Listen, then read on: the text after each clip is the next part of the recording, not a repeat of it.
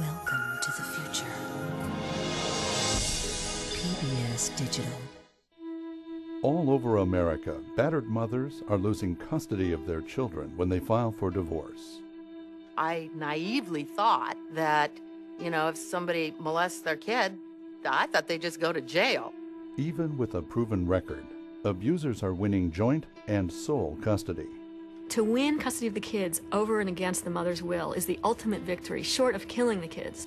I was just snatched up from my normal life, and all that anyone would tell me was that my mom was crazy and that she was going into the mental hospital. In a case where those children have been abused or the mom has been abused, what's really best for children is for their safety to be made the top priority and for their healing. It was just so scary because I was like, let's run away, let's get out of here, Because, all this has happened. I mean, what kind of person would take you away from your mom? A third of the women in the U.S. will be victims of domestic violence. It will have devastating effects on their children. The Mary Kay Ash Charitable Foundation is proud to underwrite this program. Sometimes there's one child in a family, and then everybody kind of agrees to abuse that poor child. Well, that wasn't true with me. My older brother was once almost beaten to death by my father. My sister was abused to a lesser degree, but she was quite terrified of my father. And as both my brother and sister would have agreed, because I was the youngest and the last one, and he had become much more of a violent alcoholic, I received the most brutal, the worst treatment. He would fly into his rages just for no reason at all and start just behaving like an animal. And so I used to wonder if I were doing something wrong to provoke him to do that.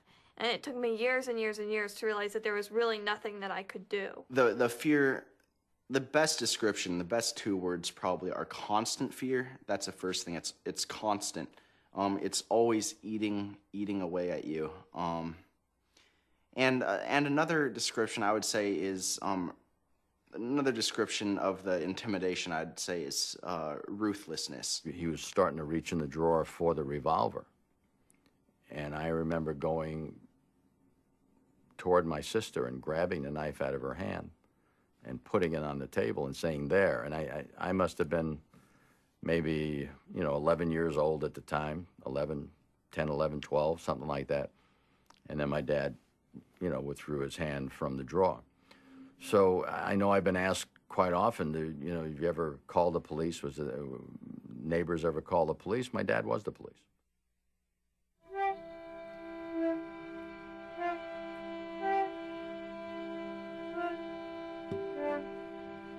I had a pretty good life until I started, until my mom and my dad started to have arguments and over the whole custody thing. We went to court for the first time December of '95. The attorney put a restraining order on him for his actions with the abuse. By January of '96, he told me that he was going to ruin me and destroy me. That's when he came back to tell me that he would be taking Sarah away from me.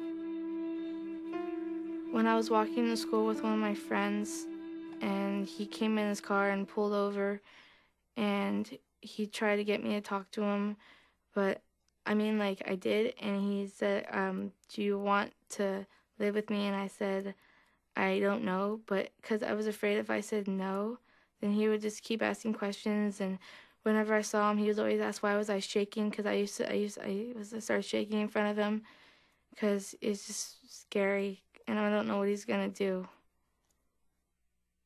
The court said that my daughter spent too much time with me.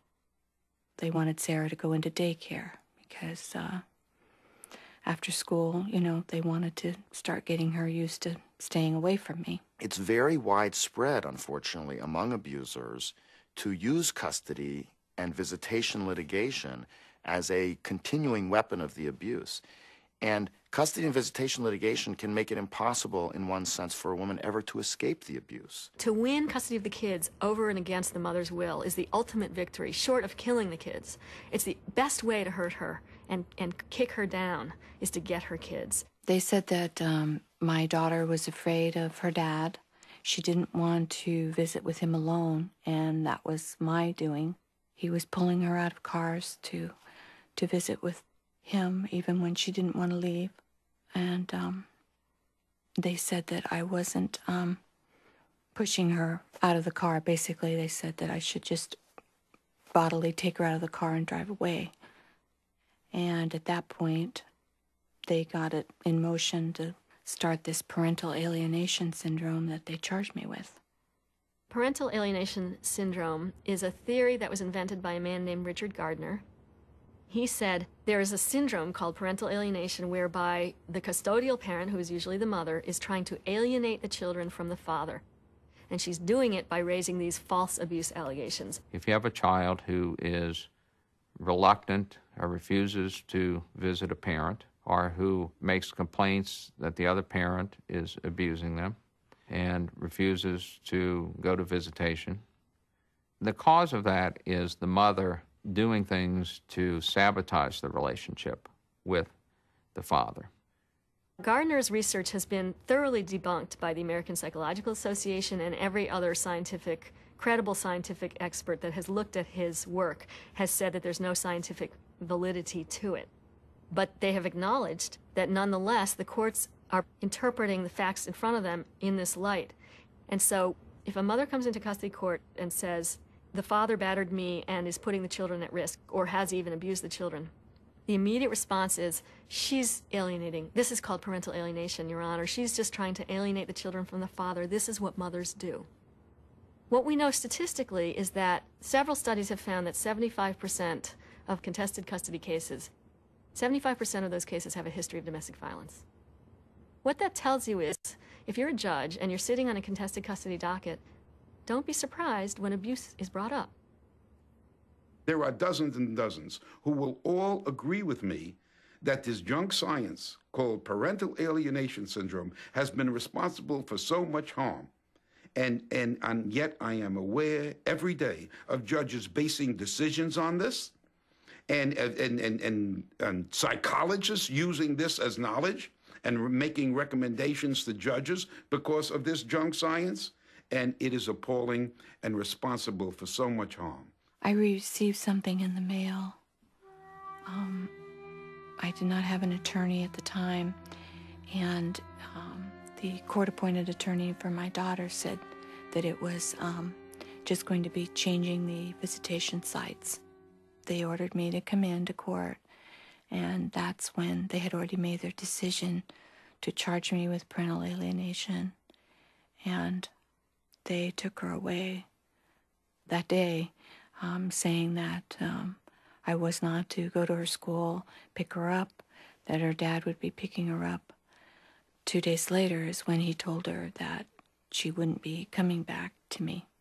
I was in the van with him, and I remember, like, can I go back to my mom? And because it was the day I was supposed to go back that day, and he's like, you're not going back. And I remember because we were going to Safeway, and I ran to the payphone and down on 911, and I said, help me.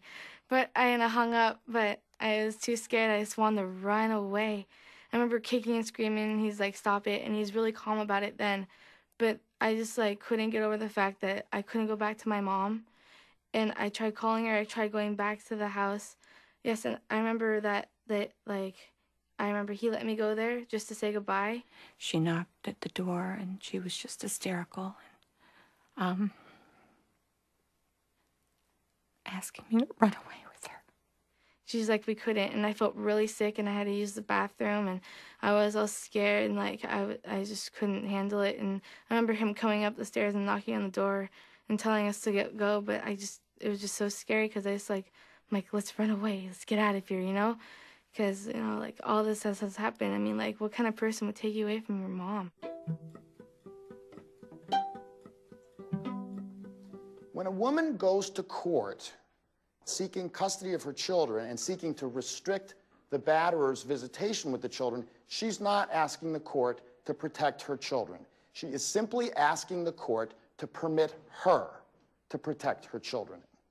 And what is happening is not that the court is failing to offer her protection.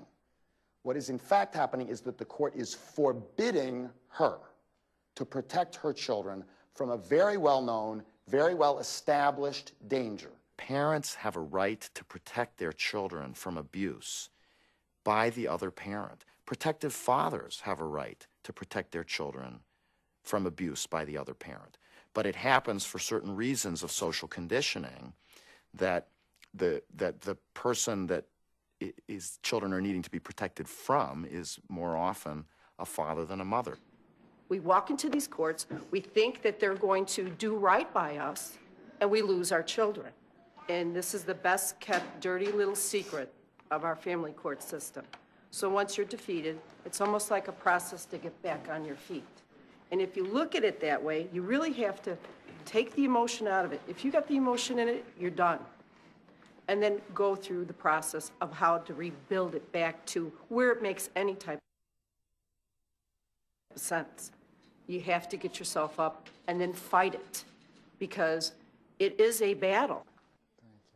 Cases where the mother alleges battering and risk to children, how many of those cases are being awarded custody to fathers? And what the studies are showing is roughly 2/3 award joint or sole custody to fathers who are accused or adjudicated of battering. There is a societal misconception that mothers are very heavily favored in custody and visitation litigation over fathers, and that somehow will take care of the... I'd be doing other than what I had heard from the interviews, because my sisters had said, you know, that's exactly when it happened.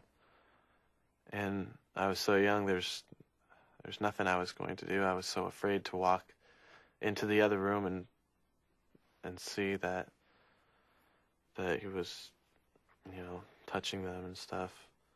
It's the most helpless feeling. About a year, maybe a year and a half after we split up in 1993, my oldest daughter, who was about 5 then, started acting out sexually on her younger sister. And that went on for quite a while. And, you know, I didn't know what was going on, but something didn't seem right. And so eventually, my oldest daughter started actually disclosing things like that her father was getting in the shower with her and sleeping with her, and she didn't want him to, but she couldn't make him stop. First of all, when my daughters disclosed that their father was molesting them, my oldest daughter, who was 7 at the time, described him showing her child pornography and forcing her to reenact what was in the pictures. She described being raped, sodomized, and she described him kneeling over her head, and she said, it felt like something pokey in my throat. So I knew she was telling the truth, because no 7-year-old child could possibly conceive of that position and could not possibly conceive of what that would feel like. When she had a sexual assault examination at UC Davis Medical Center, it was determined that she had 3 old healed wounds and 1 fresh wound and a damaged hymen. So my ex was not indicted. I mean, he wasn't prosecuted for the molest, and everything got dealt with in family court. Cut out of their lives. It began with the evaluator, who made a report that said that my sisters were lying about my dad molesting them, and it was because of parent alienation syndrome. And so he wrote the report to the court, and they believed it because he was hired by them. And then it kept going with the lawyer who, in court, withheld all the evidence of molest. You know, I naively thought that, you know, if somebody molests their kid, I thought they'd just go to jail. That was my impression. So I was so taken off guard by what was going on. It was like being in the twilight zone. Mothers who allege abuse are automatically up against this defense that actually they're alienators. Then what happens is when the evaluator is brought in, or the guardian ad litem, everyone is busy investigating her for alienating. And they're looking at everything she does or says and casting it in this light of she's an alienator, she's trying to alienate the kids. And they're totally distracted from assessing whether the father is actually a risk and abuser to the children and the mother. The court-appointed psychologist who testified to this parent alienation syndrome had never read the medical reports. He never read the police reports. He never even interviewed my children about abuse. When an advocate raises child sexual abuse as a claim or a concern, it tends to enrage courts and evaluators and neutrals. It's the equivalent of throwing a bombshell into the courtroom. That's how it's received. It's seen as outrageous and extreme, and you're going to have to meet an extremely high burden of proof to persuade the court that it's true. It seems to me that the whole system couldn't have cared less about my kids. They were focusing not on my kids. They were focusing on me. I became this target, and my kids' interests were completely, thrown to the side after that. I was, I think, 7.5 or 8. I was put in the custody of my dad. I was just snatched up from my normal life and put into an alternate one. I didn't get to talk to my mom. I didn't get to go back home and get any of my stuff. And all that anyone would tell me was that my mom was crazy and that she was going into the mental hospital. We didn't see our mom for probably 2 or 3 months, I think it was. And then with the therapist, we went into a room with my mom there. And walking into that room and seeing her there was the most awkward experience I've ever had in my life, because the therapist had told us not to hug her or kiss her or talk to her about what was going on in her life, so that didn't leave very many options for what to say or do. So walking in there, seeing her and seeing her so upset, and just being so upset myself that, she was so close yet so far. And what happens, Moms? You have support that you don't even know of. You have government agencies, you have senators, you have state reps. And if you go to them and you take your stories and you document your stories and you go to them, you will find people that will help you. You got to support each other, you got to document your stories and help each other. And it's a battle every day. And don't take no. No is not no. No is on. Go again. This evaluator that was at the bottom of all this, I filed a complaint against him with the Medical Board of California. He was actually charged by the state attorney general with gross negligence for refusing to investigate the sexual abuse and for giving incompetent testimony to the court, and he pled no contest to the charges. I filed a complaint against the judge, and after a 3.5-year investigation, the State Commission on Judicial Performance substantiated his misconduct in the case, and he was disciplined. The State Victims' Compensation and Government Claims Board did a new investigation, came back and said there was at least a preponderance of evidence that my daughters were molested by their father. And so basically, I've won the case on the state level, unfortunately, and new laws were created as a direct result of my case and 2 other cases just like it. And I even had the lawyer from the Assembly Judiciary Committee come to court in 2000 and say, we used the facts of this case to create this law. And the court said, oh, well, since the law doesn't say it's retroactive, we're just going to say that it doesn't apply.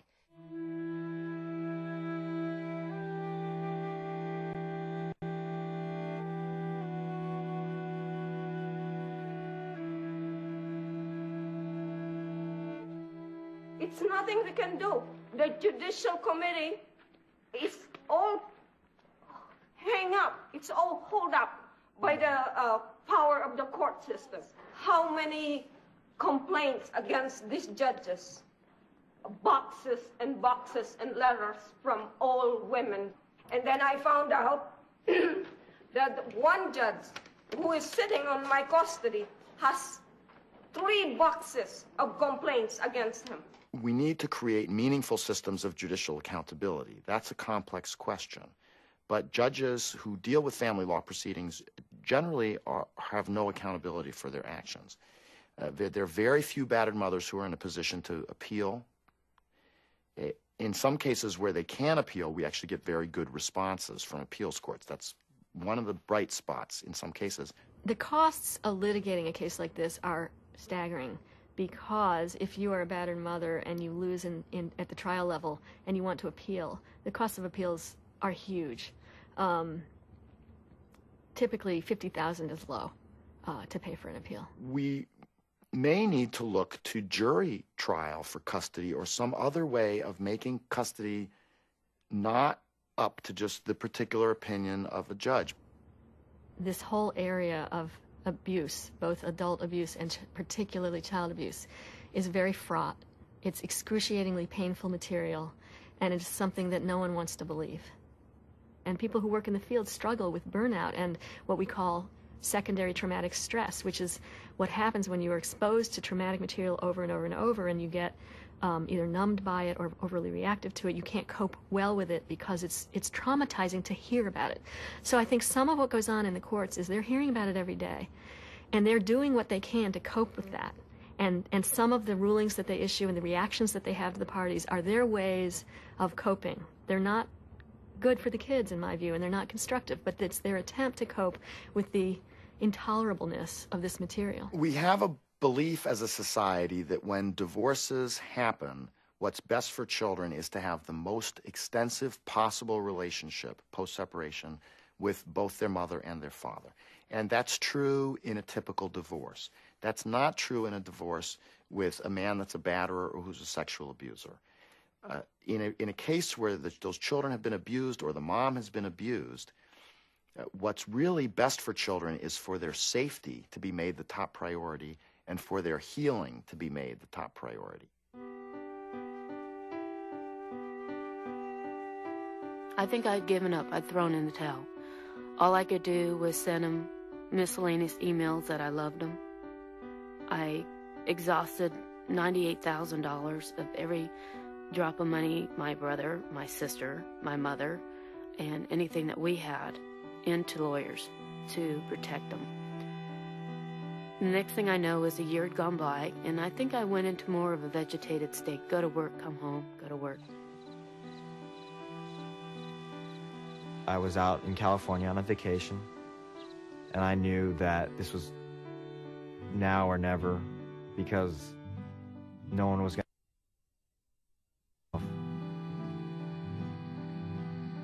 I was leaving my grandparents' house, saying that I was going to return a video game that I borrowed of my friends.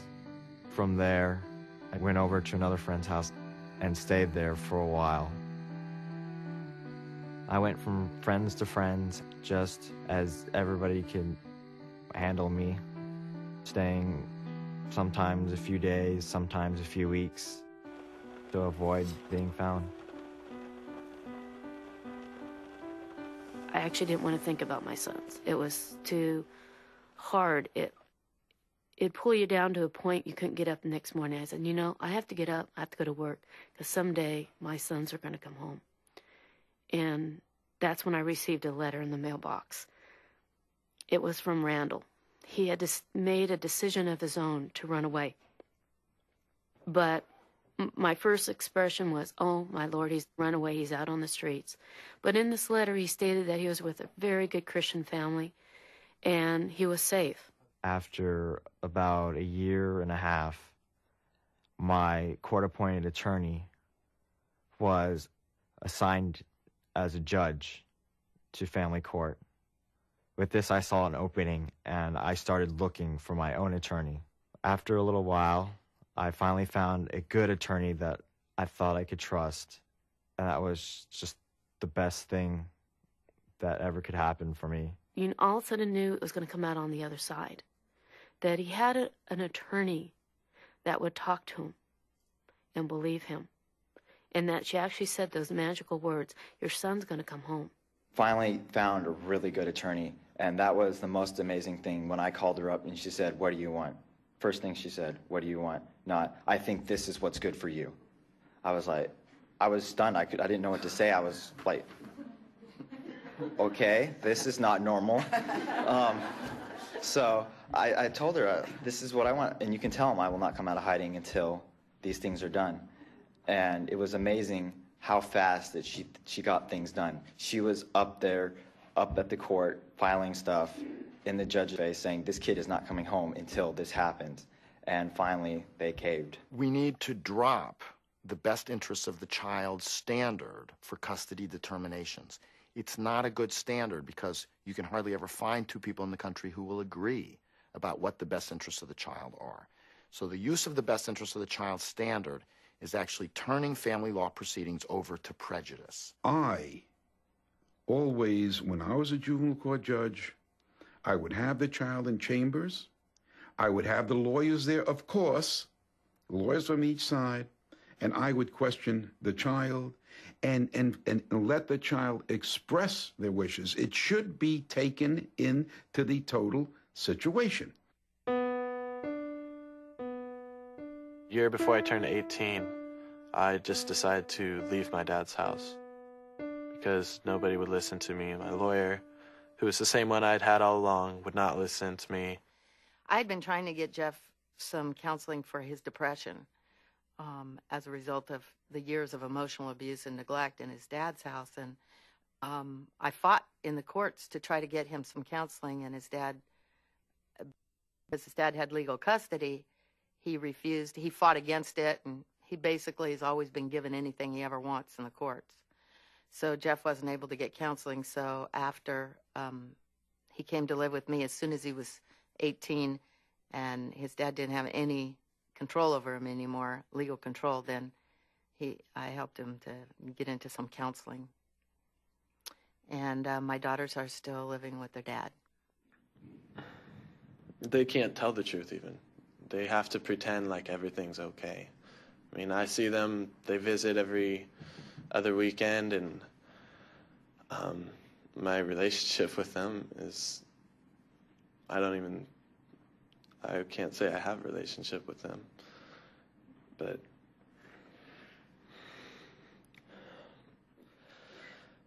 now I'm still in the battle, only for my sisters. I know they don't appreciate what I'm doing. They are not happy with me being here right now. But someday they'll understand that this is the only way they can leave. Sarah has been court ordered to return to her dad. She has decided not to do that. She's staying at an undisclosed place. She is going to her high school. Her dad has spoken to the principal, and the principal has decided to protect Sarah against him, seeing his outbursts and rages in the principal's office, and she's not allowed to live with me. I don't think he loves me. I don't think my dad loves me.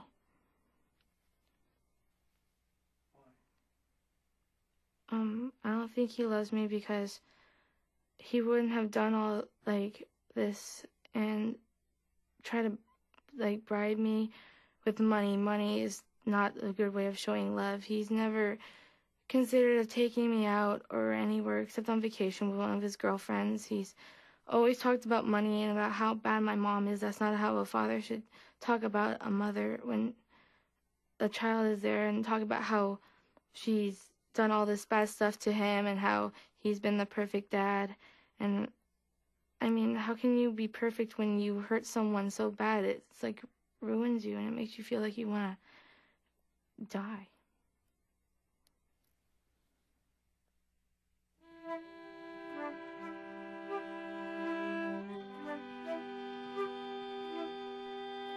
I think that your children are your greatest allies. If you talk to them and you reach out to them, they'll be more than willing to fight for you. I don't have to be connected to my mother. I don't have to talk to my mother, but I know as long as she's alive and there's a breath in her body, she'll be fighting for me, and I want to reciprocate that for her. And I think that if you get your children involved, it'll be a lot easier for both of you because you'll have each other for support and you'll have each other as allies in a fight to get something you both want.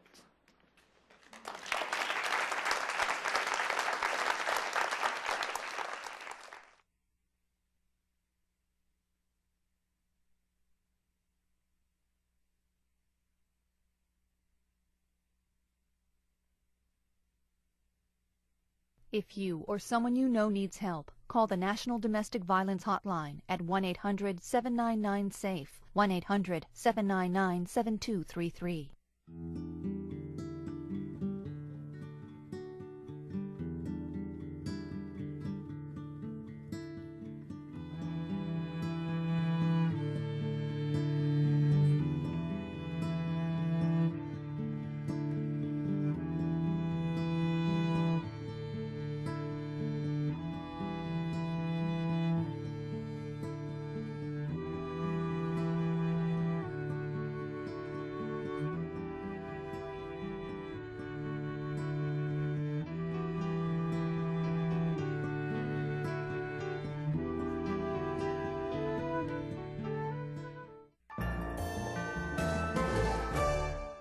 A third of the women in the U.S. will be victims of domestic violence. It will have devastating effects on their children. The Mary Kay Ash Charitable Foundation is proud to underwrite this program. We are PBS.